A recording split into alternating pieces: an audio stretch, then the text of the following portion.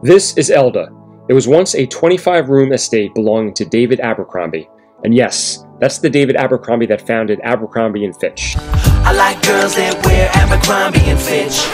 But before we get to that, let's talk about how he got here, in Ossining, New York.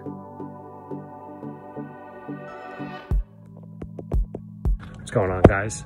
So, David Thomas Abercrombie, born in Baltimore, 1867, got his career started in the engineering industry, where he worked as a surveyor for various railroad companies throughout Appalachia. And in doing that, he actually developed a lot of his own clothing so he could be more situated in different environments while surveying and while being out in the field. Pretty interesting. So he was forced to retire from that because he developed farsightedness, and that forced him out of that business.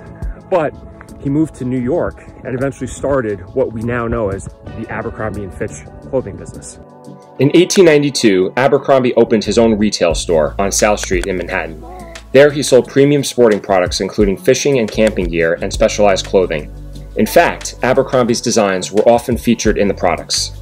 One frequent customer was a lawyer by the name of Ezra Fitch, who would join Abercrombie as a business partner, but their business relationship was short-lived as both Abercrombie and Fitch fought over the future direction of their company. David wanted the store to remain true to his vision as an urban outfitter, but Ezra called for a more generalized retail store catering to a larger clientele.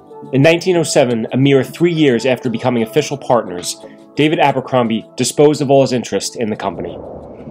So what's the story with ELDA? Well, after he split from the company, David continued to work in the manufacturing business and served briefly in World War I as a major in the Quartermaster Reserve Corps. By the mid-1920s, he and his wife, Lucy Abbott Cate, acquired 60 acres of land in Ossining, New York, and built their estate, which they named ELDA. ELDA was an acronym for the first letter of each of their 4 children, Elizabeth, Lucy, David, and Abbott. Built with locally sourced granite and fieldstone, it's likely that David's past experience as an engineer and land surveyor came into play when constructing ELDA. I'd like to take a minute to appreciate the true beauty of this estate.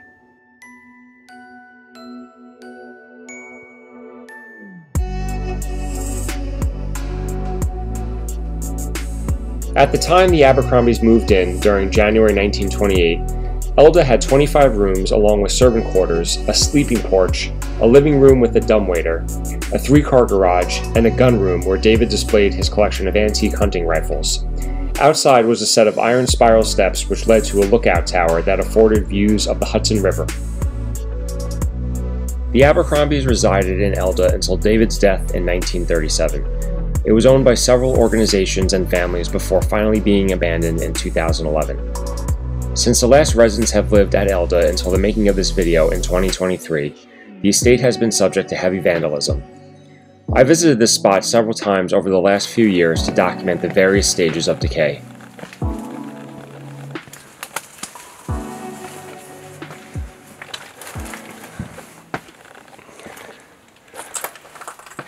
Oh wow, so cool. It's like a mini jungle in here.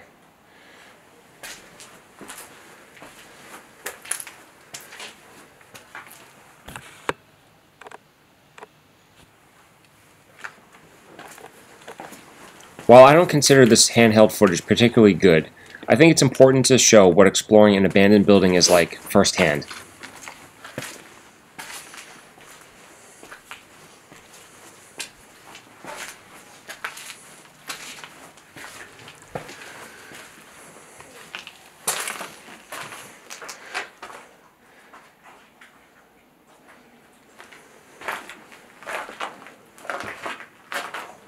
Remains of the kitchen.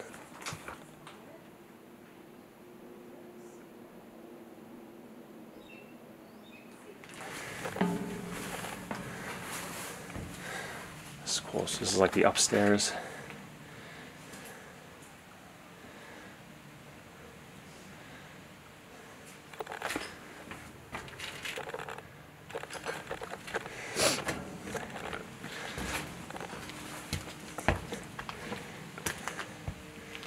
This doesn't look too sturdy, so.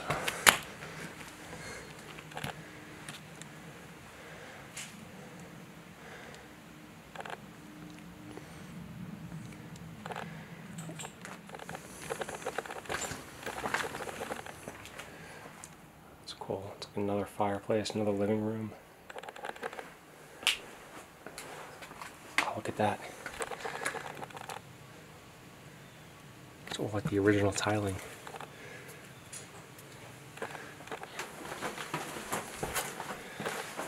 Alright, let's see how sturdy is this.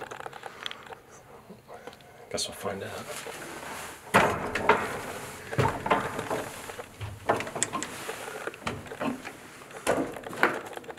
Whoa!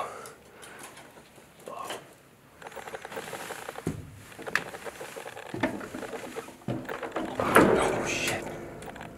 Oh fuck! Dude! Oh shit! It's only hanging on by like that one thing. Fuck! Oh shit. It's hard to tell what just happened, but the very set of steps I was just on nearly detached from the hinge. It's important to always be extra cautious in moments like these. Oh, fuck. I almost fucking fell down that. Huh. Well, I guess I could have came out the easy way.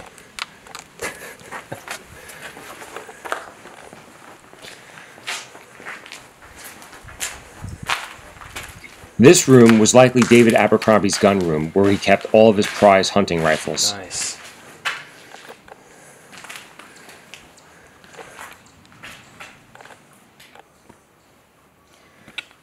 Alright, I'm going to try not to die again. It's a little more sturdy.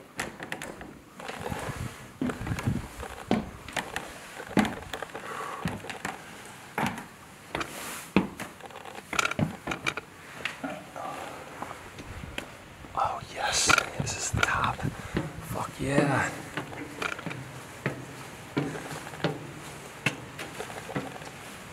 Oh shit.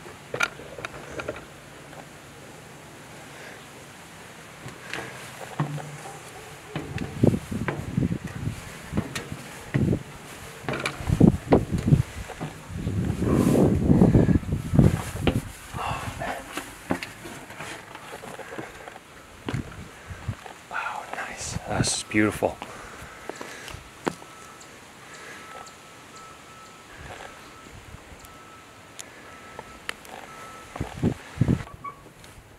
Gotta try and figure out how to not die.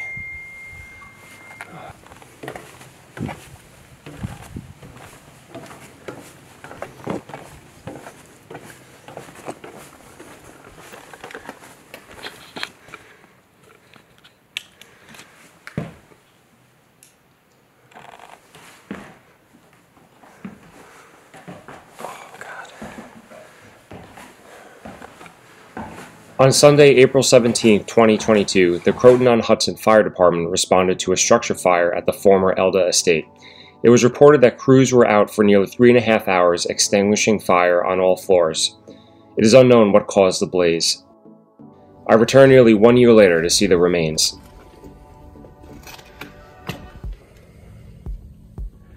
Wow, this room is destroyed by the fire.